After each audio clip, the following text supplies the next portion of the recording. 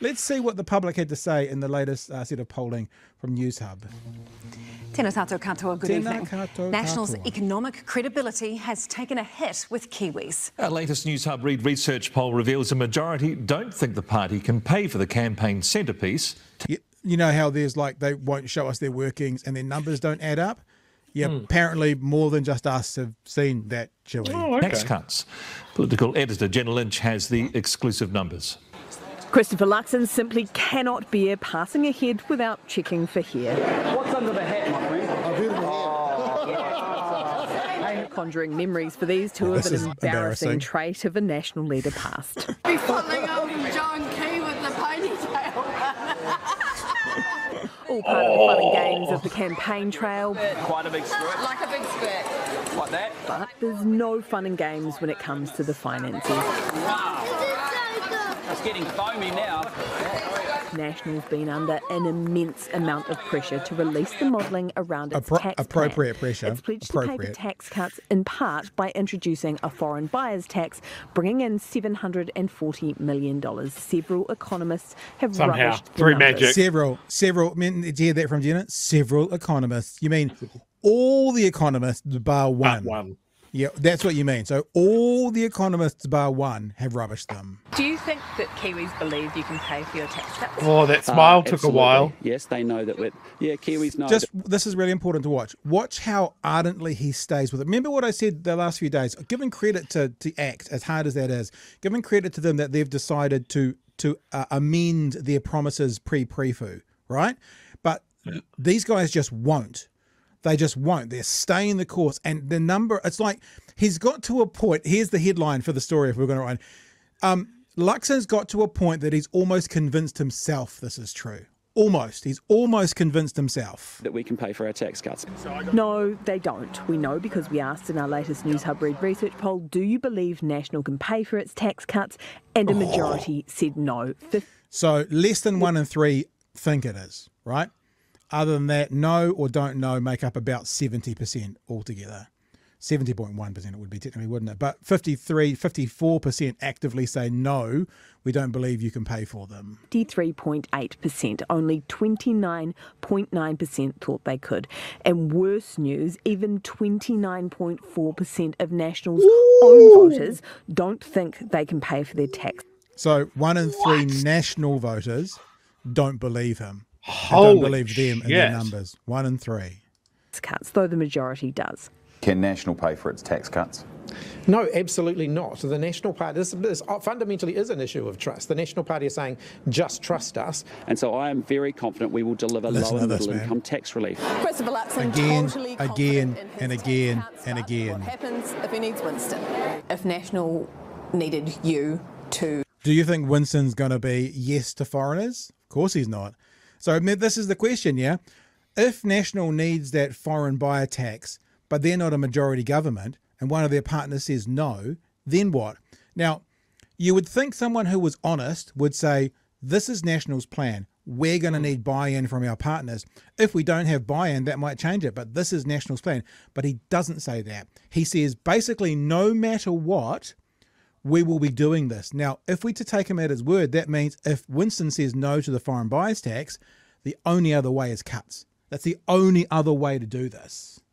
Go into government, would you let foreign buyers back into the New Zealand housing market? Look at a smile.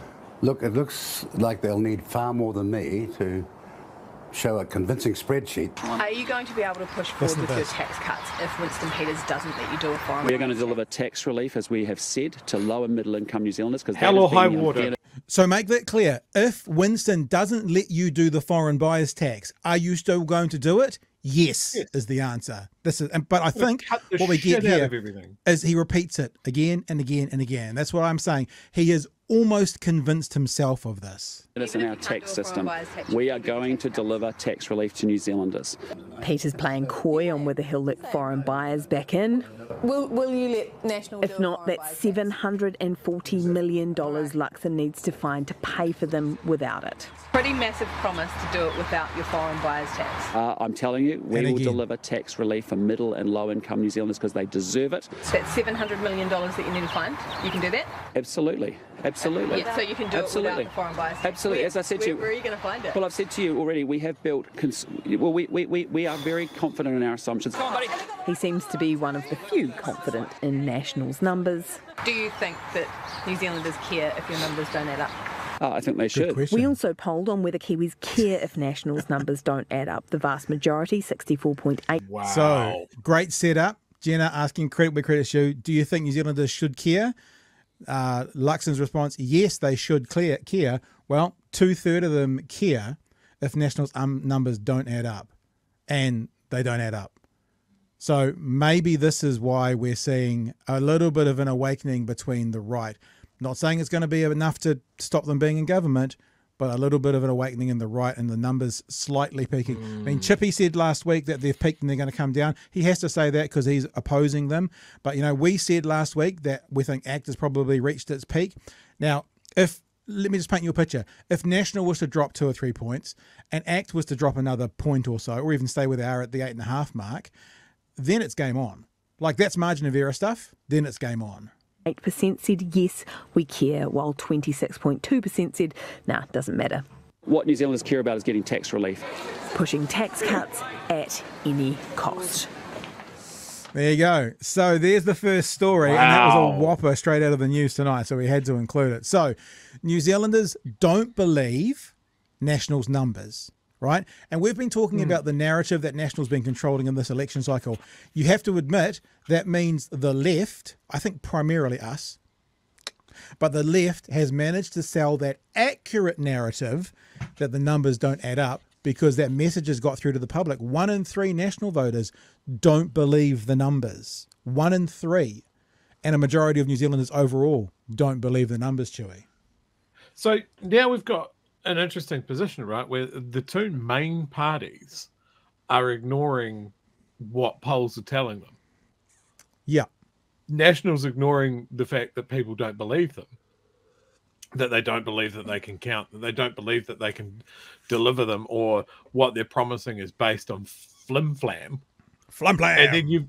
And then you've got Labour, who is ignoring the polls that show them that wealth tax has a broad support. Yeah. So whatever side of the political, like, I mean, if we're talking about National's tax cuts, ACT have already pulled back on theirs. So they're pretty clear that, oh, shit, this probably isn't a great idea. I can't imagine Winston going for it at all on principle or just because he's an agent of chaos. He's not going to agree to a plan that he wasn't part of right from the get-go. Well, and because his whole ethos has always been fuck the foreigners. And so to then go and approve it. And remember as well, the point that was made last night in that finance debate conversation from Q&A is that how can they try and sell the idea that $20 billion of new money to the economy that's not currently circulating the economy, that's from offshore, new money to the economy, is not going to just turn inflation, it's going to put it on a rocket. Because it's $20 billion of money that's currently not in our economy. So it's not recycling money. It's brand new money from offshore, $5 billion extra a year. It's the definition of inflationary in a time where everyone's talking about trying to get inflation down. So if Winston looks at that and goes, do I want to be a part of something that's going to make it go back from 6% to 7.2% or even stay at 6% when it should be at 4%, then he's not going to want a bar of it. Because if anything you can trust in Winston is that he will protect his name. Right? He'll protect his legacy.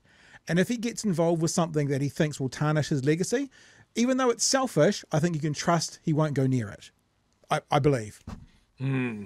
Well, you're betting 100 at this point, Pat. So keep making these predictions. It's great. The other thing that I would say here is Luxon does not want to get pushed off message. That these tax cuts are for low and middle income. Yeah. No, but they're for low and middle income earners, don't you know? We're going to deliver tax relief for low and middle income earners. I'm all about tax relief for low and middle income earners. Now, I don't care how many times he repeats that. It's not for us. No. It never was. That's not why he's had millions of dollars of donations from New Zealand's rich listers. They're not doing that so low and middle income earners can get tax relief. They're giving that money to get it back fivefold, tenfold by getting 100%. rid of the bright line test or cutting that right down to next to nothing, to making sure that their trusts aren't taxed, to making sure that wealth tax never sees the light of day, to make sure that they don't have to increase wages for their workers. Mm-hmm. Like, that's why you give money to National. That's why you give money to ACT. Well, I assume you give money to ACT because you want to build an arsenal as well in your bunker. But yeah, like, it is not, every time you hear him say low and middle income earners, it is bullshit.